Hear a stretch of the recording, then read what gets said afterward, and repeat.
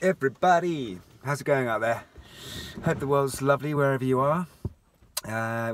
Quite nice in wild West Dorset Don't today. start talking about the weather again. Ah, sorry about that. Okay, well, let's move on from the weather. We were thinking, we get asked the question a lot in interviews, and we got asked it again the other day, which was, what's it like to be married and to work together? Now, it's what we've done since day one, really, work together and be married, so we don't know any different.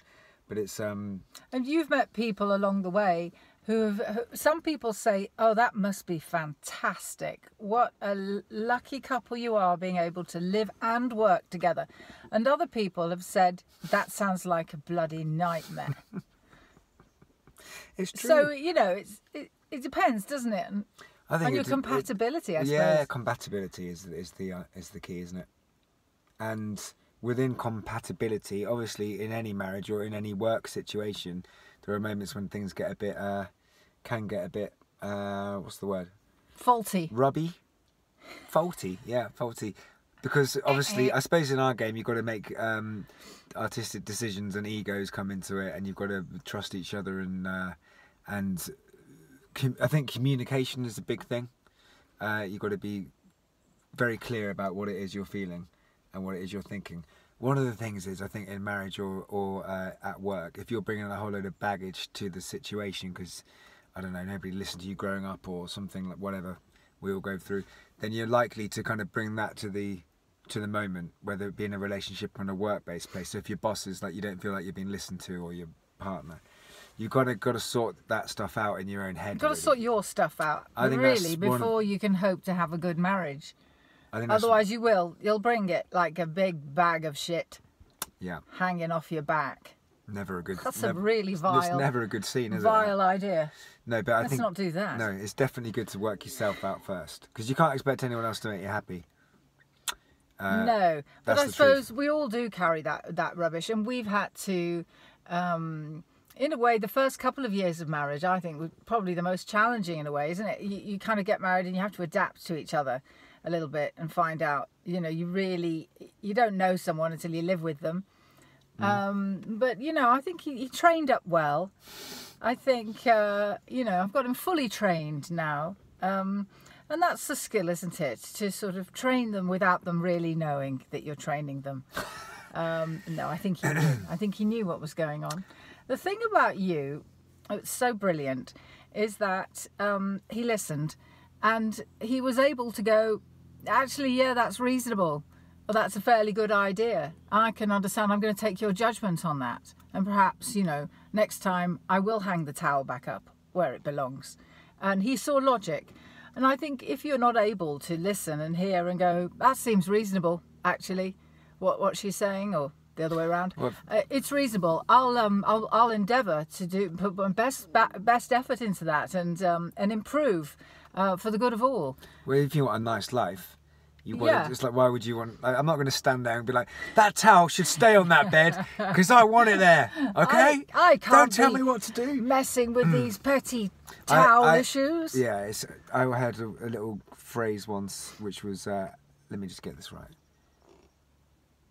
A happy home is a happy wife, and a happy wife is a happy life. I think it's something like that. Something like that. And some truth in there, but you've got to... Yeah. You've got to And there is some adaptation, isn't there? I mean, you're generally messier than me. And I'm generally quite, you know, I quite like it tidy. And we've met somewhere in the middle. I've become a bit more relaxed, and he's become a little bit more, a bit more on the tidying. I am naturally a messy. Bit. You are naturally, I'm naturally messy. which was a challenge for me. But I'm one of those people that leaves the guitar there or a notebook over there because I'm like, I'm coming back to that at some point. And so I don't want to put it away now because I'm going to come back to that. But that could be in 3 weeks, which is a bit annoying. yeah, and also you were that guy that would have that, where are my keys? Where did I put the keys? It's like, always put the keys in the same place. I always put my keys in the same place. And you know what? They're always there, unless he's picked them up. What's funny put about them that in is his pocket. I'd put the keys on the trampoline and be like, I'll remember that. You never will. Never will. So, well, yeah. So there has been some training. But I suppose when you're living together and working together and married together, there is a different level of... I suppose if you finish work, you go home to your partner, and if you after work you're away from your partner to do work. So there is, I suppose, one area where we maybe didn't manage it so well is that it was all happening at the same time. It has been all happening at the same time. So Yeah. I wasn't very good at stopping and just charging on and doing, and that's taken quite a long time to just be like, it's actually all right to have an hour off. You know, you don't have to. Yeah, but also I'm all right with you charging on and I'm charging but on. I think We're similar like that, aren't yeah, I just think that there's a level of, I think balancing life and home and work can be a little bit, you have to we? learn I think it. we've both had to learn that, though. We've both had to learn that we have to take time out. So the answer to the question that we get asked a lot is it's all right, thanks. It's all right, doing quite nicely. Thank you very much. It kind of works out okay. I mean, Yeah, if I you've think got, there's good. Yeah, I think you got to break down the ego a lot and be prepared to be wrong I've and say you're sorry. That's key, isn't it? saying sorry is massively important.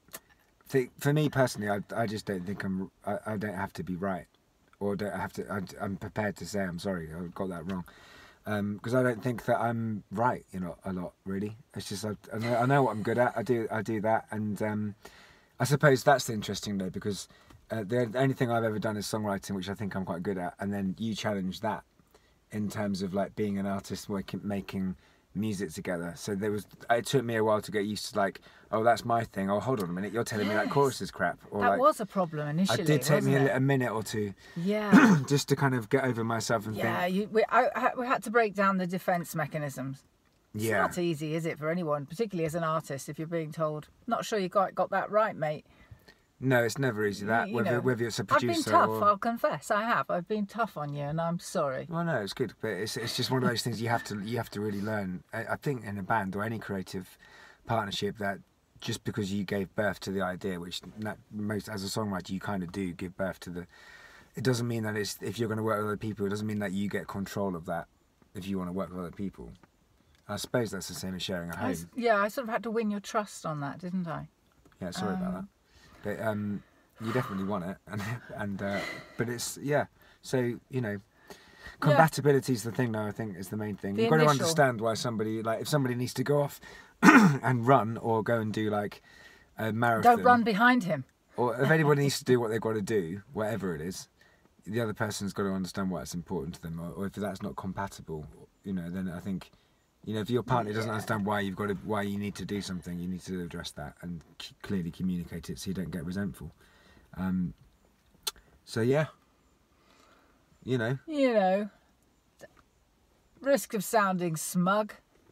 it's a work of art, though, isn't it? Any relationship. We've worked on it, and we're sort of nailing it. You've got to keep working at so relationships. far, so good. Every day you've got to keep working on them and improve them. They're like little plants that need watering. So there you go. That's the full, detailed answer to the question we keep getting asked. It's probably all the time. not a full one. I bet we could do a whole hour on it if we really dug deep. A really deep dive. A deep dive. We'll spare you that for now. Have a good Saturday. Best friends, that's what you want. Your best friend. There it is. Aww. All right. High five. Have a good weekend with your best friends. Bye. Bye.